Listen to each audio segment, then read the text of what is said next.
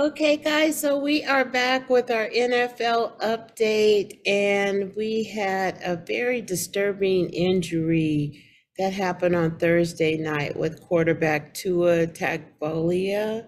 I don't know if I'm pronouncing his name correctly, but he suffered his second concussion. Now, he just had a concussion the following week, and he went back and played. And then Thursday night, with their game against the Cincinnati Bengals, second quarter, he was hit, sacked very hard, in my opinion, unnecessarily rough. Those players should have been expelled from the game. Excuse me.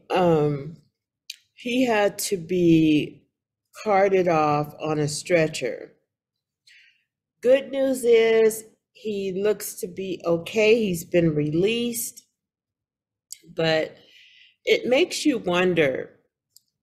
I don't know about you, but it seems as though the roughness and the aggressiveness of some of the plays on some teams is really something that the NFL needs to look at, especially if a team is falling behind.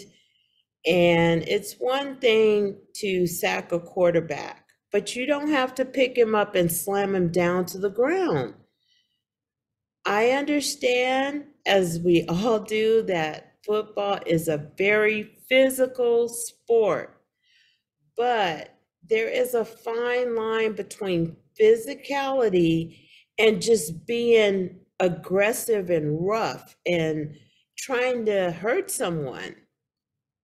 And so we're starting to see a lot of injuries related to concussions and that type of thing because of this roughness. And so I don't know about you, but I don't like that part of it. I think that the sport alone is aggressive and physical enough, just falling and running and jumping and all of that. You don't need to add any extra to it. So that's just my opinion. But so moving right along this week, we had all the teams were playing. It was a good week on Sunday. Sunday was good to watch. I watch the red zone maybe half of the day, and then I'll watch specific games the other half of the day. But I don't know about you. If you watch red zone all day, you will be exhausted at the end of the day. It's just so much action. It's great, but it's a lot of action. So I encourage you to get the red zone, check it out, and see how you can watch every single game and know what's happening.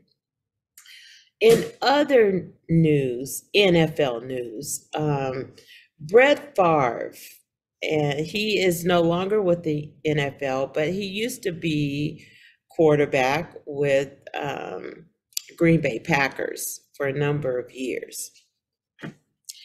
Well, he's been involved in a scandal as it relates to Mississippi welfare fraud.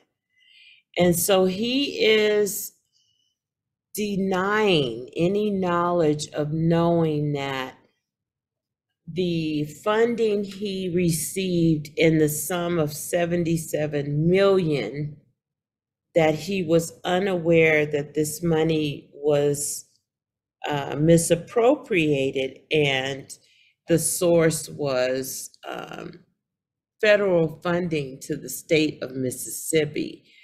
And so that's been in the news. I'm sure you've all have heard about it. So it'll be interesting to see what happens, with that story.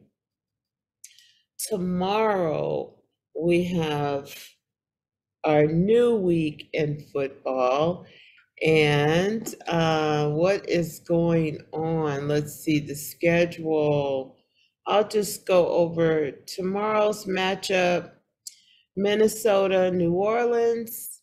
That's going to be good. Cleveland, Atlanta, Washington, Dallas at Dallas, Seattle at Detroit, Tennessee at Indianapolis, Chicago at New York, and Jacksonville at Philadelphia, New York at Pittsburgh, Buffalo at Baltimore, and LA Chargers at Houston, Arizona at Carolina, New England at Green Bay. Whoa, that's going to be a good one at 1:25 p.m. on CBS. That's going to be a great game.